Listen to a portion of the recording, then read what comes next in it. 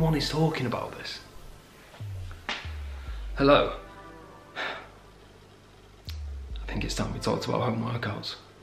Where do we even start? Home workouts are plaguing Instagram fitness videos right now. I want to tell you about some of the real problems with these home workouts. Most of them aren't very helpful.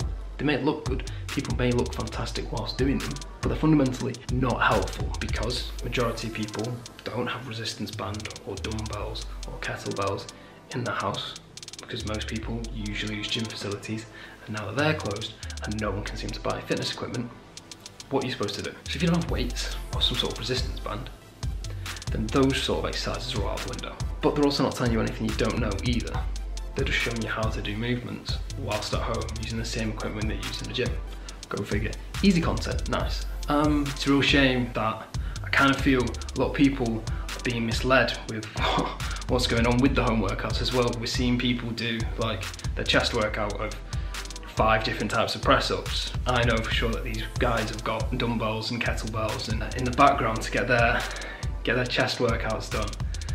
It's almost like when you see bodybuilders promoting protein shakes and saying, hey, drink this protein shake, you'll look like me, and also train for 20 years and take steroids. It's like there's that imbalance. I'm seeing an awful lot of people doing alternatives, people doing this sort of stuff.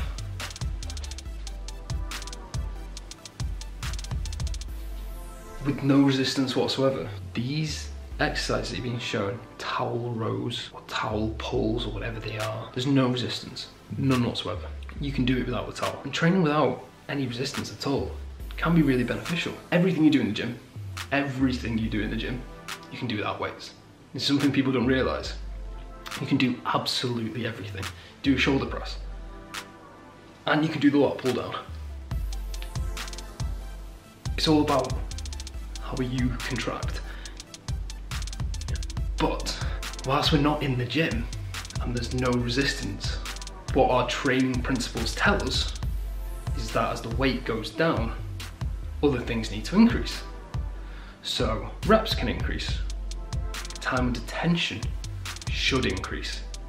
Instead of going through the motions, say we're taking these towel rows, just pulling down like this, the time under tension should be much greater. If you're going to be doing that, slow everything down and contract at the bottom. Really engage those lats. We only ever seem to talk about 2 types of contraction in the fitness industry. We talk about concentric and eccentric. Your concentric contraction is the upward phase of the bicep curl. We tense there, and then we lower down. This lengthening is eccentric phase. Concentric, eccentric. It's all about movement. And we can slow this down, we can add weight to it, we can do more reps, we can do more sets, we can do all these sorts of things to increase the amount of resistance and volume. But, and here's the big thing, when we're using very little weights, like the stuff that we have around the house, there's another type of contraction that nobody seems to be talking about. This is going to be the most beneficial thing to do. Isometric contractions are going to be key for working out at home. And what do I mean by isometric contractions? Holding the contraction still.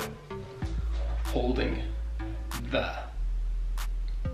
No shortening, no lengthening, with all the muscle fibers staying the same length. This means that they're all working constantly. And it's no good just standing here relaxed. It's got to be engaged, it's got to be tight.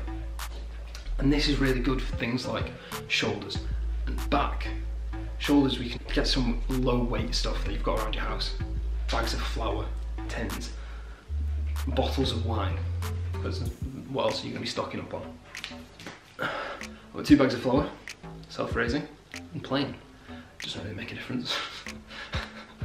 For a shoulder raise, instead of popping these out to the side constantly, where the time under tension's minimal, you're doing the same action you do if you're using 12 kg dumbbells, but we're using ½ kilogram bags of flour. Just hold. That time under tension is going to go through the roof. Your muscles will get tired, and eventually they'll start to fail. And this will take a while. Let your muscles work. Keep everything contracted. after a while it starts to get sore and you start to feel it. And then the second time you do this, next step, it gets harder and harder as your muscles get tired.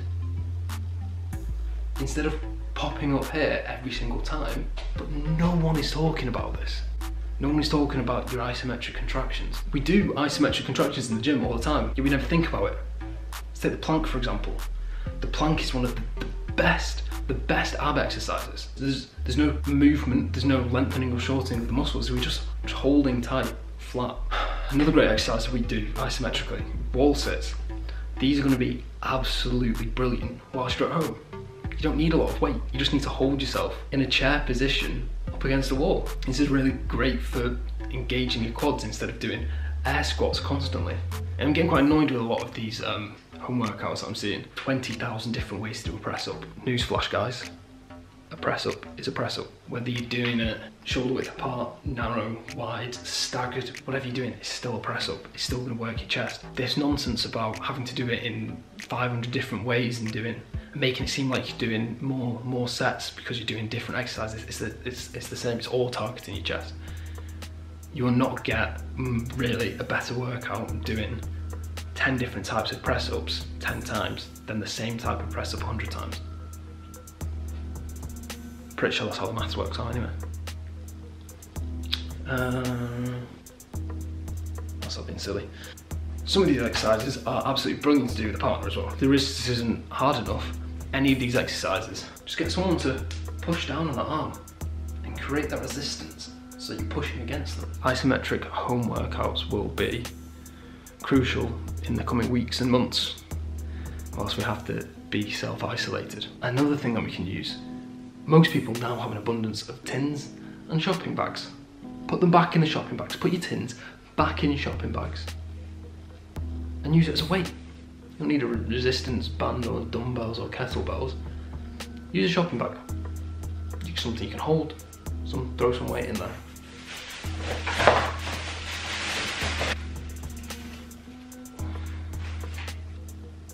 And there you go.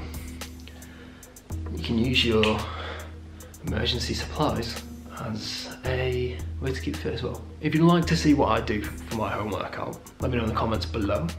Now, life for me is about staying healthy. It's about staying fit, but home workouts aren't the only way to stay fit. I started running again. That's not fun. Just go outside, put a pair of trainers on, walk or run. Cardio should be your best friend right now. Yeah? Like and subscribe. Share. Tell your friends, please. No, honestly, it does really help liking and the subscribing and the sharing. That's it. I think that's my kind of rant about the home workout thing. You don't have to do home workouts. There are other ways to exercise. Remember that. Alright. Thanks. Bye. Super simple, guys. Don't make this harder than it needs to be.